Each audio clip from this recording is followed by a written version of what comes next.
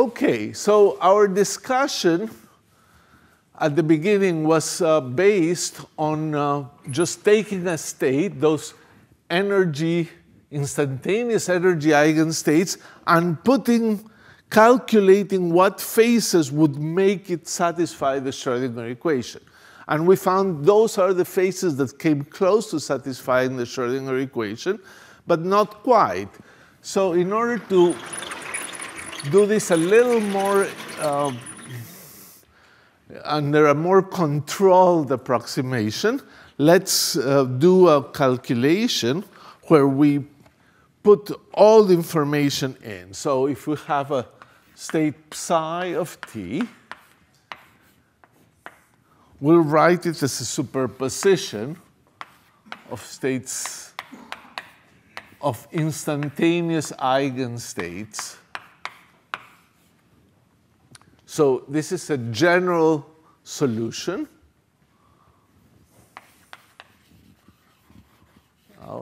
Maybe general ansatz for a solution. The wave function, since those instantaneous energy eigenstates are complete, orthonormal, this form a ON basis, orthonormal basis at all times. At any time, it's an orthonormal set of states. We should be able to write our state as that superposition. So what we're going to do is now kind of redo the analysis of the adiabatic approximation more generally, so that we see, in fact, the equations that show up that you can solve in general. So the Schrödinger equation is IH bar ddt of psi is equal to H psi. So let's look at what it gives us here. So we'll have IH bar sum over n, and I have to differentiate this state. So I get Cn dot for time derivatives, psi n plus Cn psi n dot. This is a time derivative of the state, is equal to h on psi. This is the sum over n, Cn of t. H on psi n is equal to En of t, psi n of t.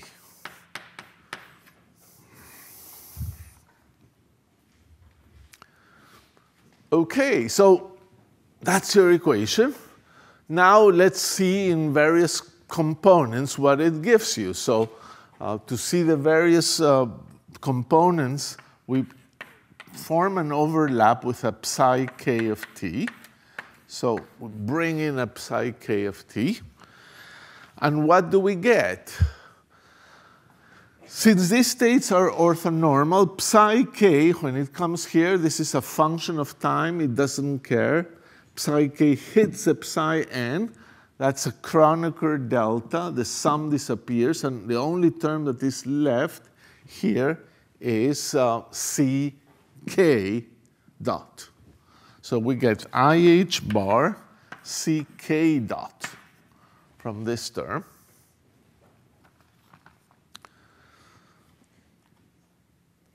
And let's put the second term to the right-hand side. So let's just write what we get from the right-hand side and from this term. So from the right-hand side, we have the psi k on that thing that is on the right. That, again, hits the state and produces a Kronecker delta. So we get ck ek of t from the term that was on the right-hand side.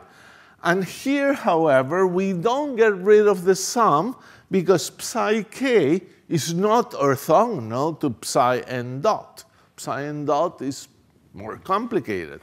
So what do we get here? Minus IH bar, the sum over n, psi k, psi n dot, inner product, Cn.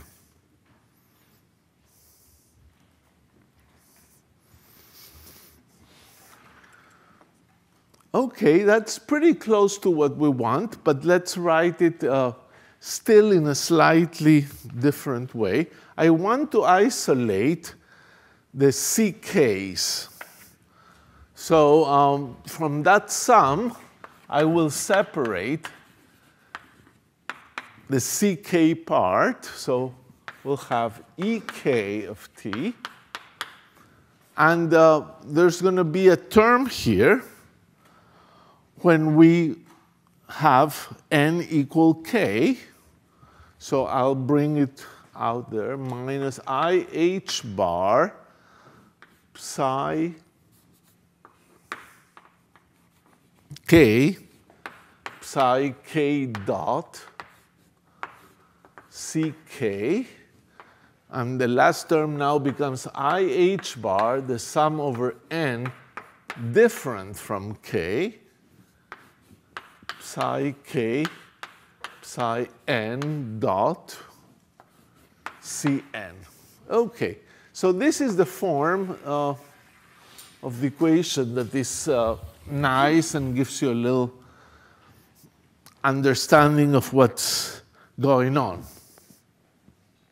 That's a general treatment of trying to make a solution from instantaneous energy eigenstates. Here, where your instantaneous energy eigenstate, we try to make a solution that is the full equation.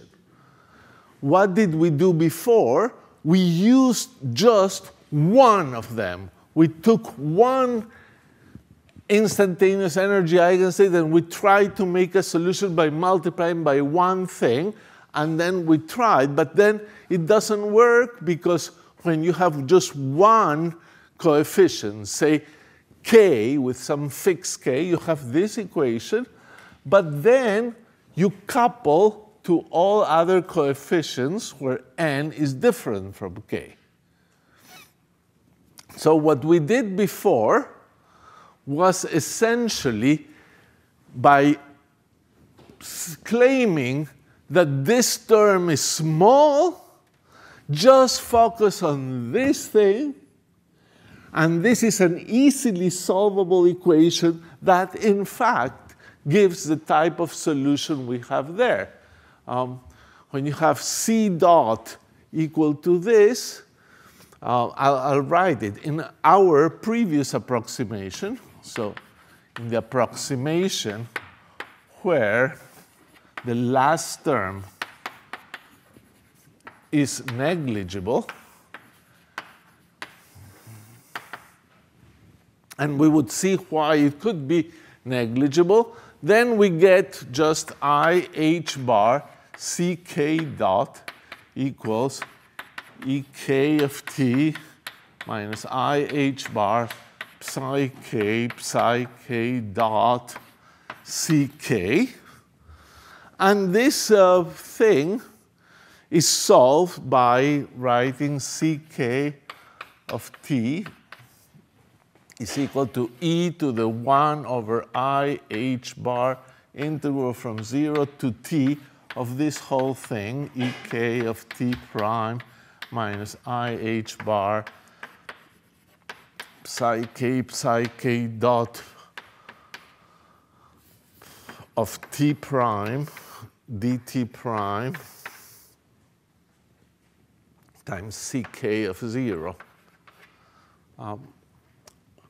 This is a differential equation, so IH bar times the time derivative of this, if you apply IH bar time derivative, you differentiate with respect to time the exponent, you get 1 over IH bar that cancels this IH bar, and the derivative of the exponent is this factor.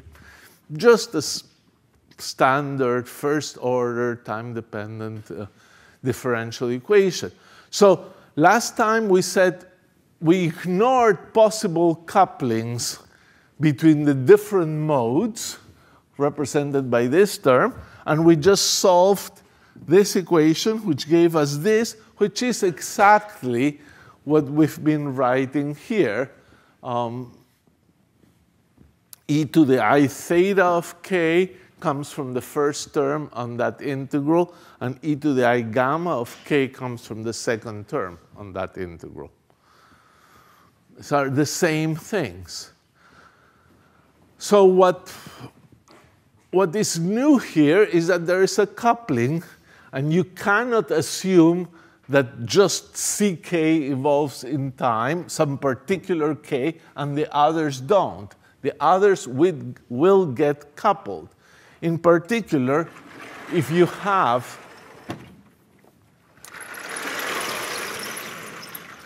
that at time equals 0, t equals 0, some ck of 0 is equal to 1, but all the other ones, ck primes at 0, are equal to 0 for all k prime different from k. So your initial condition is you are in the state k at time equals 0. That's why you have ck at time equals 0 equal 1. And the others are 0 at different times. If you look at your differential equation and try to see what happens after a little time, well, we know ck dot is going to change. It's going to have a non-trivial value. This is going to happen. But these things are not going to remain 0. Those other states are going to get populated. In particular, IH bar ck prime dot. Look at the top equation. Apply it for k equal to k prime. And look at time equals 0. What do you get at time equals 0? Well, you would get all this factor, ek prime times ck prime at time equals 0. Well, that's 0. That's nothing.